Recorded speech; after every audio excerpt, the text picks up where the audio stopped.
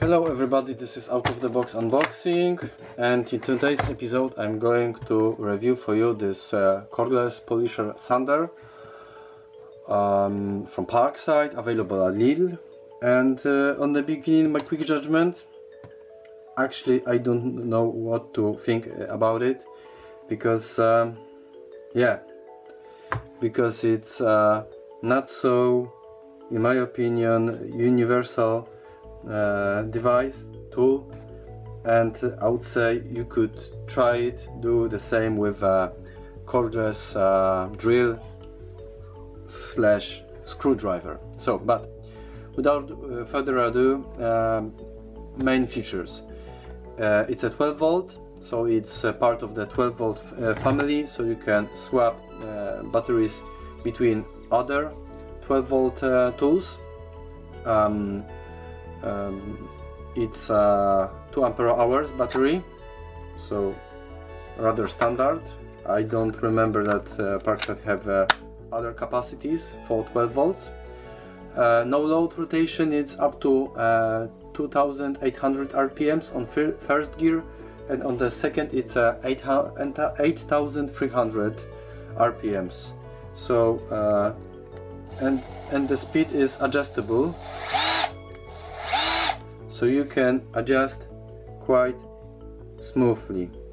By the way, I have just noticed that it's quite dirty here, but I think it's, no, sorry, it's not dirt, it's overspray. It's something silverish. Okay, let's continue. What you got, what you are paying for? You've got some sandering discs and polishing foams and fur. So this is what you are, let's say, paying for. And of course you can attach it easily, but as I mentioned on the beginning, I do believe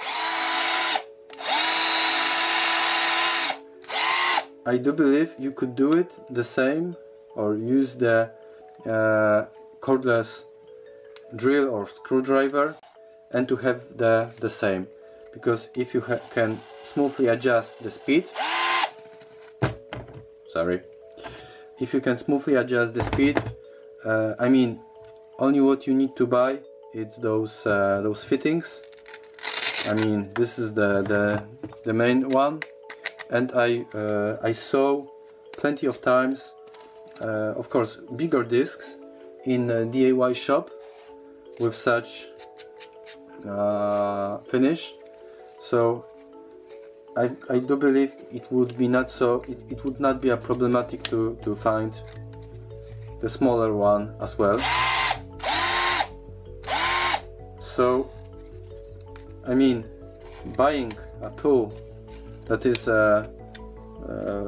it's suitable only for one type of jobs, I would say rather not so great. In terms of quality, I have to admit that compared to others Parkside small drills and screwdrivers, it's very well made.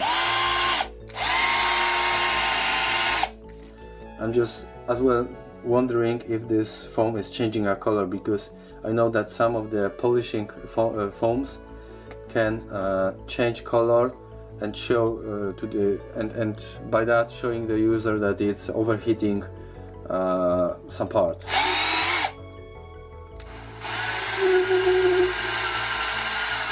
But I don't think it's the case.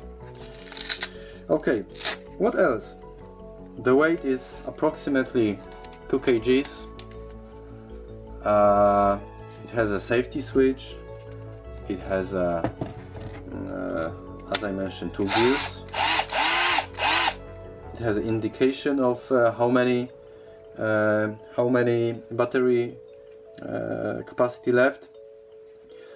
What I've noticed is that it has a rubber finish on the bottom. I'm not so sure if other batteries have this nice rubber finish as well.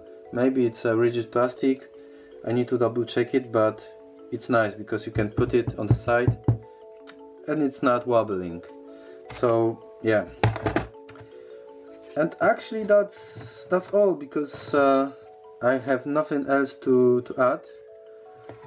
The case is nice, those accessories, it's good for a start, and nothing else. And please consider, is it worth to buy such a niche product, or better to spend the money on a screwdriver or cordless drill and have some flexibility in usage? Please share with me your thoughts, and as well always, thank you for watching, stay tuned, and see you next time. Bye.